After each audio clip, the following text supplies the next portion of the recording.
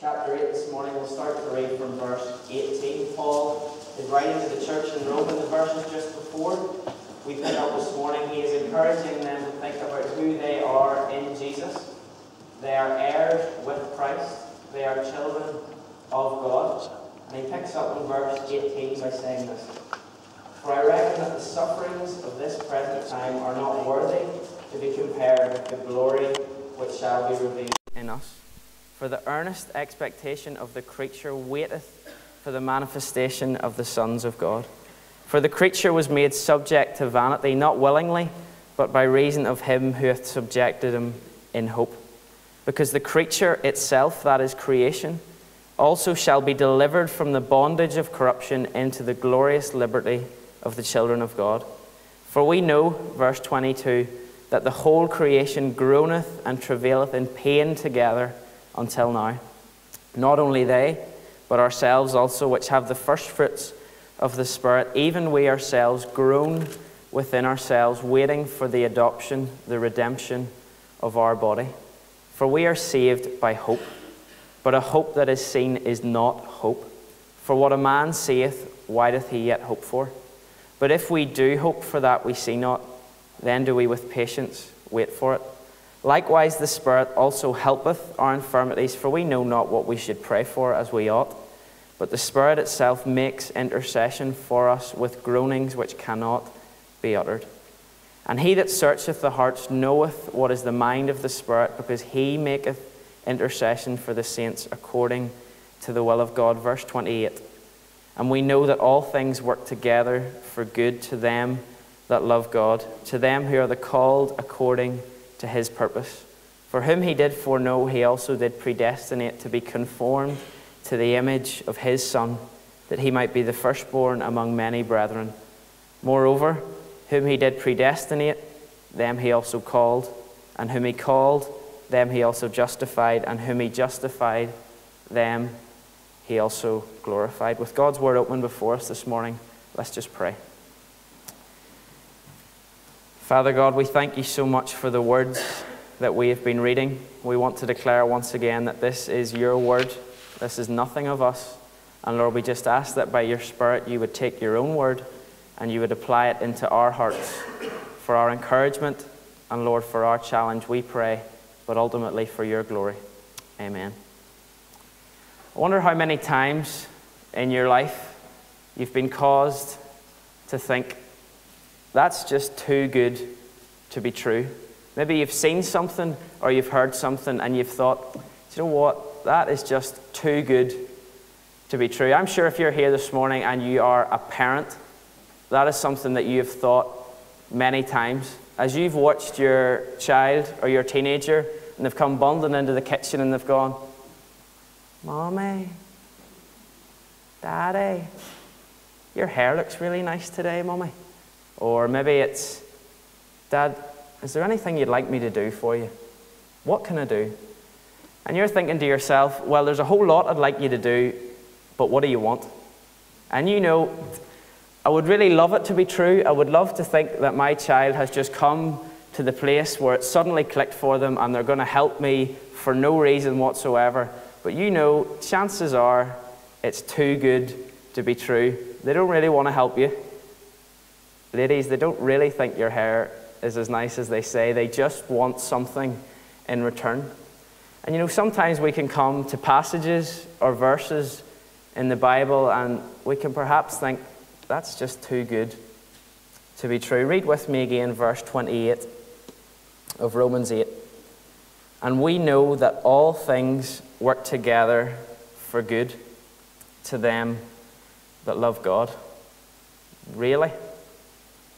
All things? You know, maybe you're in the middle of a circumstance in your life, or maybe there is suffering. You're going through trials, no one else knows about it, and you come and you've heard this verse this morning and you think, that's maybe just too good to be true.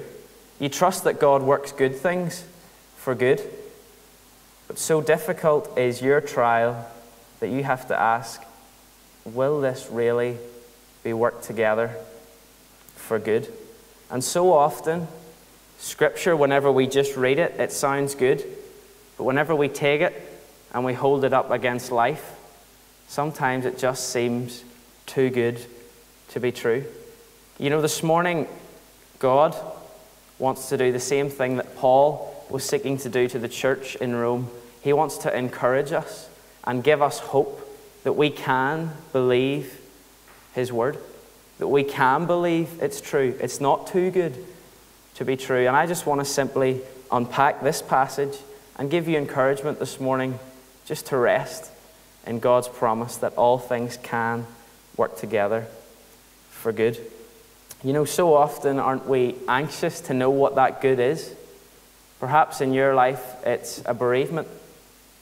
Perhaps it's sickness. Perhaps you've been hurt by someone and you're really, really quickly, straight away, you want to know where's the good, and you're questioning God and you're looking all around you, where's the good? When is the good going to come? And we're anxious, aren't we? We're anxious to see it and to know it for ourselves. But you know, before we can ever understand what the good is, it's really important that we know what it isn't. That we know what the good that God promises is not. You know, God does not promise an easy life. If you go through the Word of God, he never at any stage promises for his people an easy life. Whenever Paul says we know that all things work together for good, he's not talking about a comfortable, easy life where everything's easy, you're never challenged, nothing is ever difficult. That's not what Paul is speaking about. In Luke 14, Jesus addresses this. There's a crowd before him. Everybody wants to see Jesus. They want to hear him. And Jesus says, unless you renounce everything you have, unless you bear your cross, unless you hate your own life, you cannot be my disciple. He makes it as plain as that. He promises suffering and hardship for his people. The good that Paul is talking about is not an easy life. Secondly, it's not a license to sin. The good is not a license to sin. If we are to believe that God works all things together for good, if we believe that, then we have to trust that God is sovereign. What does that mean? It means that God is Lord over absolutely everything in this universe. There is not a death in Japan, there is not a sickness in Brazil, or there is not a trial for one of us in Kilkeel that he does not know about, that he is not allowed to happen. That's what it means to trust that God is sovereign, to believe that he is Lord over everything, not just some things, but everything. And then the danger can be for us to think, well, that means that we can sin and get away with it. Because if God is sovereign, he works all things together for good. Does that mean that I can sin and God's going to bring it about for good? Does that mean I can get away with it? Turn back with me just a few chapters, Romans 6, verse 1. Paul addresses this very question when he says, what shall we say then? Shall we continue in sin, that grace may abound? Look how strong his language is in verse 2. God forbid. How shall we that are dead to sin live any longer therein? In the second half of verse 4, he says what we are to do. We also should walk in newness of life. If God is sovereign and he works all things together for good, not a comfortable, easy life, not a license to sin, and thirdly, and perhaps most difficultly for us, it's not our understanding of good. To know that God works all things together for good. We all think that we know best. If you've ever watched a stubborn child, I'm sure you've seen them, and they think they know best. They think that they can go in there or they can do that, and you know in your head it's going to end up in pain. It's going to end up in suffering for them. And you try to tell them, but they know best. They're stubborn. And sometimes as Christians, we're stubborn. We think we know what the good is. And often the good to us may seem bad. It could be pain. It could be hurt. We could be humbled by God. But it's not about our understanding of good. It's about his. He is faithful. He knows us better than we know ourselves. And he will work things together to his understanding of good. It's about whether or not we are willing to have faith in his judgment. question then is, what is the good? We've looked at what it's not, and I'm sure we all want to know what the good is. You know, the difficult thing is sometimes we just don't know what the good is. You know, I sat, as other people here sat at a funeral service a couple of weeks ago of a 10-year-old boy. And as I watched that coffin come in, and I was over and over and over again in my head saying, what is the good? 10-year-old boy allowed to die. God, what is the good? And I was questioning in my own head, where is the good of this? Do you know what? I still don't know. I don't understand. I don't pretend to. But I have faith. Verse 24, what does Paul say? We are saved by hope. I love this. But hope that is seen is not hope. If you know all the answers, if you understand everything, then you don't need to have faith. Then you don't need to have hope. And the things that we don't understand, that's where faith steps in. That's where hope steps in. You've probably heard the expression, let go and let God. Sometimes we just don't know and we don't understand. I wonder this morning, do we have the faith to let go and hand over to God and trust in His character, in His judgment for our lives?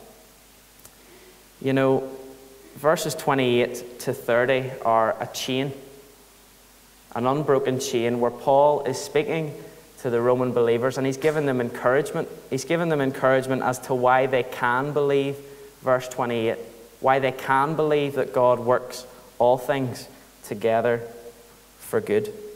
Listen to them again as we read them, verses 28 through to 30. And we know that all things work together for good to them that love God, to them who are the called according to His purpose, for whom He did foreknow, He also did predestinate to be conformed to the image of His Son, that He might be the firstborn among many brethren. Moreover, whom He did predestinate, them He also called. Whom He called, them He also justified, and whom He justified, them He also glorified. First time I read that verse, I thought that is just too much theology at once. That is too much to process. I can't take all of these big terms, predestination, calling, justification. There's all too much going on at once. You know, this morning, if we want to have that hope, that faith to believe that all things work together for good, the first thing that Paul shows us that we need to do is look back. Sometimes we need to look back. You know, this week at Coaching for Christ, every morning there were certain jobs to do. The pitches had to be set out, the drills had to be set out, and there was one thing, and it was just going to be the bane of our lives that week. It was this gazebo. Now, Mark Balance is laughing because he knows what I'm talking about. There was this gazebo, and it had to be set up beside Willie's camper van. And it had to be set up, and the ladies, they were going to sit under there. They were going to register all the kids in there. And as well, we were going to eat our lunch there. Now, Paul Morris here? Monday morning, Paul Morris said, lads, it's 4 poles and a tent. It's 4 poles and a tent. And I thought, there's Mark Balance, there's me, and there's Matthew Campbell. So we've got the experience, we've got the good looks, and we've got the youth. Surely the 3 of us can put up 4 poles and a tent. 10 minutes later, this 4 poles and a tent was no closer to being up than it had been when we started. There was long poles, there was short poles, there was springs that needed to go in. Why's that corner got tape on it? There's numbers, and this gazebo, 4 poles and a tent, Paul Morris said. And we're struggling, and Willie wasn't really much help. You're not getting on well there, lads, are you? You're struggling there, lads. And Mark says, aye, Willie, aye, you know. And Willie was no help whatsoever, and we're sticking this in there. And we get it eventually. This gazebo is up, and we're thinking, this gazebo better not need to be taken down again. If we can just tie it somewhere. Of course, Monday evening had to be taken down. So we come back on Tuesday morning thinking, right, how hard can it be? 4 poles and a tent, and we've done it before. Took about 10 minutes this time to get this 4 poles in a tent, but we got there Wednesday morning with a problem. Mark Balance wasn't there. And I don't know if he was sleeping in or what was happening, but he wasn't there. And it was left to the rest of us, and we got into a terrible state. We thought we had it up, And then somebody just had to come along and go, it's not straight there. Something's not right. And then we're panicking. Is it that pole? Is it that pole? What are we doing? And I was just thinking to myself, how hard can it be? We've done it before. We can do it again. And that was what was going through my mind. We've done it before. We can do it again. Sometimes as Christians, what we need to do is look back and see that Christ has done it before, and Christ can do it for us again. Verse 30, what does Paul say that Christ has done? Moreover, whom he did predestinate, he also called, and whom he called, he also justified. Paul gives 3 pillars of who we are as Christians in Christ. We are predestined, controversial. We are called, and we are justified. So how does that help the here and now? You know, sometimes just to know that before the foundation of the world, God knew you, He loved you, He knew exactly everything about you before you were even a thought in anybody's mind. He knew you and He loved you. Does that not encourage you this morning? Does it not encourage you, secondly, to know that you've been called? At a stage in your life, if you're a believer, if you're a Christian, you saw for the first time who Jesus really was. You saw for the first time how much of a sinner you really were, and by the Holy Spirit you were called effectively to faith in Him. Does that not encourage you this morning? Thirdly, does it not encourage you to know this morning that you're justified? What does it mean to be justified? It means to be right in God's sight. It means that when God looks at you, you are declared righteous. Not because of anything that we have done, but all because of what Jesus accomplished on the cross. If you're here this morning and you're not a Christian for whatever reason, and there's many reasons that people will give, you haven't been called through to faith, and you are not this morning justified. You're not righteous in God's sight, but instead you're condemned. Not just because of a list of sins that you have done, but it's more than that. It's because of who you are. You're a sinner. You are condemned before God. That's what the Bible says. But this morning you can know what it means to be called and to be justified, to be made right with God. So if you're a believer this morning and you are in the middle of something, you're going through a trial, and that can look different to all of us, look back. Look back at what Jesus has done, and do what I did on that Wednesday morning as I looked at that gazebo. Look back and know if Jesus has done all these things before, He can work it together for good now. So that's the first one that Paul encourages us to do. Look back. Secondly, what does Paul encourage us to do? Somewhat obvious. He encourages us to look forward. Read the last bit of verse 30 with me.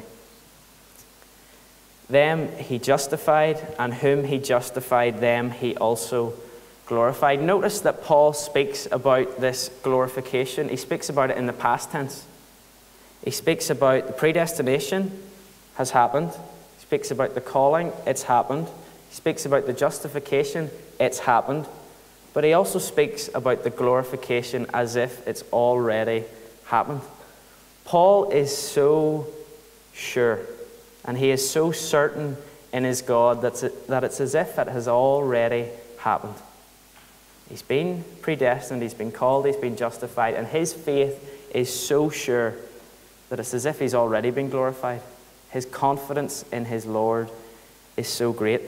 So the question I ask when I come to this verse, well, what is this glorification? What is it that Paul is so certain about? Turn back with me to verse 22 of Romans 8. Paul is personifying creation.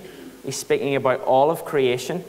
And in verse 22, listen to what he says. He says, "For we know that the whole creation groaneth and travaileth in pain together." He's speaking about creation under the curse of sin from when Adam and Eve sinned. And he speaks about the pain that puts on creation.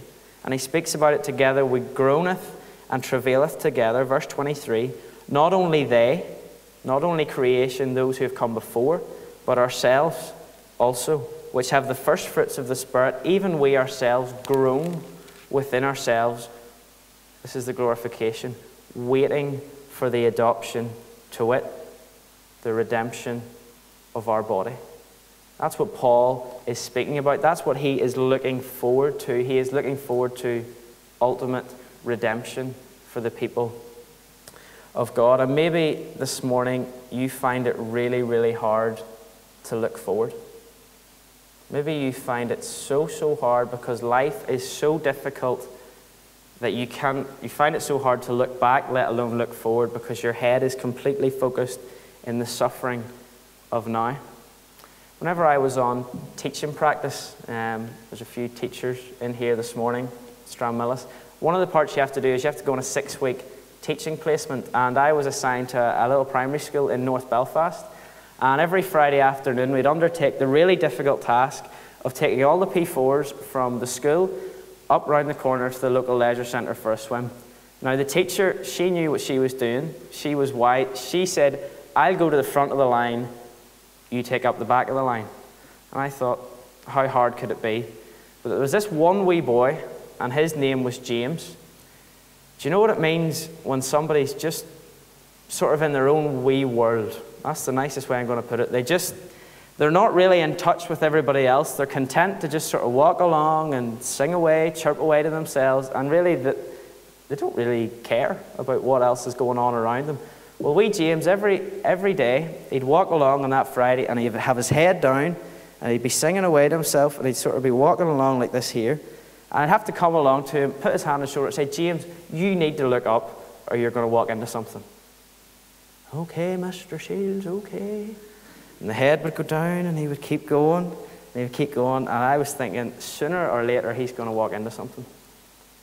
Sure enough, I don't know, it was one of the later weeks of the teaching placement. He's walking along, and you just hear this thud. Top of the head, right into a lamppost, starts crying his eyes out. And of course, as the teacher, you're not supposed to come along and say, well, I did tell you that was going to happen, didn't I? You need to come along and, James, are you okay? Are you okay? And do you need a tissue? You didn't have any tissue. And I said, James, do you know why that happened? And he said, sniffling, and he said, I wasn't looking where I was going. And I said, that's exactly what it is. You weren't looking in front of you. Could I encourage you, Christians, just take time sometimes just to look up and look ahead at what is to come. Look at the glorification that is to come for you. That redemption to God. Does that not amaze you? And you know, I know sometimes that all of that can get lost in the day-to-day of life, in the struggles of life. It can be the hardest thing to do, to lift your head and to look forward at what is to come. That's what Paul is commanding us. He's encouraging us to do. Look forward to your glorification. It's going to happen. As sure as you have been justified, you will also be glorified. Does that not give us hope this morning to know that we can trust God to work all things together for good? Thirdly, and your favorite word to hear, finally. Thirdly and finally, what about now? You know, if all we're ever doing is looking back and looking forward, we become, you know, those meerkats that you see before Coronation Street. All we're going to be doing is we're going to be looking back to what's happened. We're looking forward to what is to come. We're going to end up missing where we are right now. And you know, sometimes as Christians, we can become almost stuck. We can look back and we think it's great to be saved. It's great to be justified. We can look forward and think it's great to be glorified. It's going to happen. I can't wait. But what about now? What about the here and the now? What do we do in this little period in history that we have to live on this earth? What do we do? Verse 29, Paul gives us our answer. He says, for whom he did foreknow, that's God. God foreknew. He also did predestinate to be conformed to the image of his Son. That is the purpose of the here and now. We are to be conformed to the image of his Son. What does that mean in simple English? I like simple English. That means be like Jesus. That is the reason that God doesn't save us and then take us straight to glory. But we stay on this earth because we have a purpose, and that is to be like Jesus. And sometimes we think, well, how is that trial, or how is that bereavement, or how is that grief, how is that ever going to help me be like Jesus? Surely that's a mistake. Surely he wasn't supposed to suffer like that, or surely this death wasn't supposed to come to my family. And maybe you're asking, how does this make me more like Jesus? Maybe just begin to think about it. Maybe you've suffered at the hands of someone else. Maybe someone else has hurt you, has let you down, and you're asking, how has this been worked together for good? Perhaps it was God who gave you the grace and the love to forgive. Perhaps it was God who gave you a peace in your heart to forgive that person, to make you more like Jesus right in the midst of a trial or a suffering. Or maybe it's a death in your family, maybe it's months, maybe it's years ago, and you're still asking the question, where was the good in it? Why did it happen? Maybe God gave you the grace and the peace and the humility to completely depend upon him and to become more like Christ by becoming more dependent upon the Father. That is why we're here. That is why we have this period. That is why we can trust that God will work all things together for good. Ultimately, the good is us becoming more like Jesus. That's what the ultimate good is, and that can look different in all of our circumstances. But I wonder this morning, as we look back to what God has done, as we look forward to what God will do, I wonder this morning, do we have the hope and the faith to rest in the fact that in the here and the now, God is working all things together for our good, so that we would become more like Jesus and that he alone would be glorified. I wonder this morning, do you have that hope? Or I wonder, are you here this morning and perhaps you don't have that hope? Perhaps you're not a Christian. Could I ask you to ask yourself the question, why am I actually here? Why am I actually on this earth? Is it chance? Is it because of a decision my parents made? Or could it be that you're on this earth to be called by God, to be justified by God, and then to be conformed to the image of Christ, to be molded, to be chiseled, so that you become more like him, so that you could bring glory to God? I wonder, could that be your purpose? That's what Paul says. That's what God says is your purpose. I wonder, do you understand that this morning? Maybe you have questions. Could I encourage you? Read it for yourself. Study the Word. And this morning, as believers and non-believers alike, would we actually understand we have a purpose to be on this earth? We are on this earth to be like Jesus Christ, and that is what this world needs more than anything. It doesn't need people to judge it. It doesn't need people to go out and turn up our noses when we look at the sin around us. It needs people to be like Jesus. It needs people to be gracious and to love those all around us, so that God alone would be glorified and that we could know He will work all things together for good. Let's pray.